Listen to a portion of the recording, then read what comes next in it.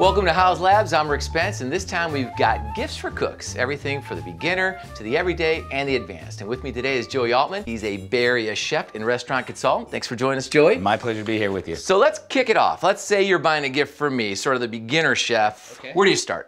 Well, for you, I would start you off with a really good knife, because that is the difference between having fun and not having fun in the kitchen. So you want to spend at least $100 on a really good chef knife, an everyday chef knife that you can chop chicken, vegetables, fish, whatever.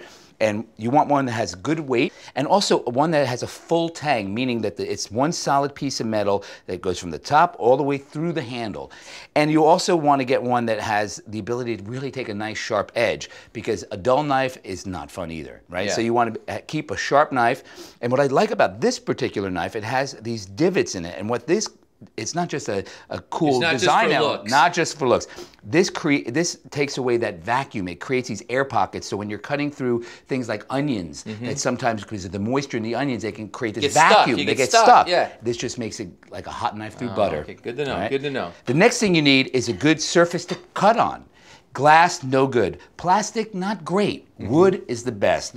And I love bamboo, especially because, one, it's a sustainable resource, but it's also naturally an antibacterial. Things get in there, the enzymes in the wood kill the bacteria. So nice. it's a much safer, bamboo. And it feels great, and it looks great. Yeah, I like the feel of this, dude. Yeah. That's great. Okay, cool. And then after you're done, and after you're done doing what you're doing, you gotta clean up. So it's really good to have soap, a nice accessible soap dish with good natural soap. Clean up. Prep, cook, clean, you're done, you're out. Done. Good That's time. it. Thank you, sir. You're welcome, my pleasure. So there you go, some great ideas for the beginning chef and all of us. And be sure to check out the full idea book on houzz.com.